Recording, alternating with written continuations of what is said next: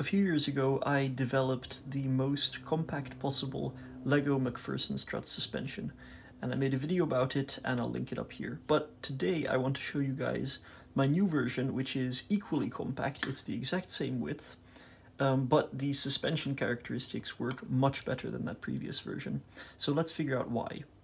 The main problem with my previous design was that the shock was held in place on one side at the bottom and on one side at the top, and they were opposite sides, meaning that when we loaded the thing, it wanted to twist rather than compress. So we could only use really soft shocks, otherwise the whole thing would bind. And even with those soft shocks, we didn't always get nice compressive motion. It would usually twist a little bit and bind, and so the suspension characteristics were pretty bad.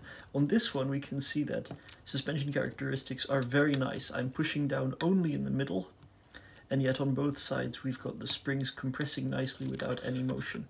And that's because I've mounted the top of the shock here into one of these brackets, which then pivots around that red point there. You can also see that on this side the shock is pushed as far out as possible. It is right near the wheel, and that means that the contact patch of the wheel, which is somewhere down here, is almost directly underneath the bottom of the shock, and that means that once again that motion from the wheel is transferred directly upward rather than creating a kind of moment that can upset the suspension.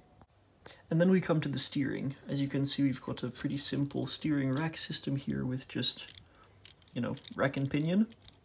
And you may have noticed that from the top view here, these tie rods are angled, and that's usually a problem. We usually don't want that because that means the wheels are angled inward and we get some kind of positive toe.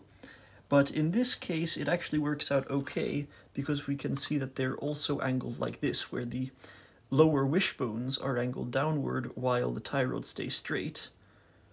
And those angles are actually the same, meaning that in terms of this length here, the tie rods and the wishbones are the same width. And that means that despite all of the strange angles going on, we have very minimal bump steer. There is a tiny little bit going on, but it's within acceptable limits. And finally, now that we have this level on the table, we can take a look and see that there is a very slight caster angle as well. It's barely noticeable, but it is there, and that means that we do get the caster effect where the wheels will self-straighten out after a turn. Well, that about wraps it up for this video. I know that for the last suspension video I made, lots of people asked for instructions. If that happens with this one again, I will make a video detailing how to build this. But in any case, see you next time.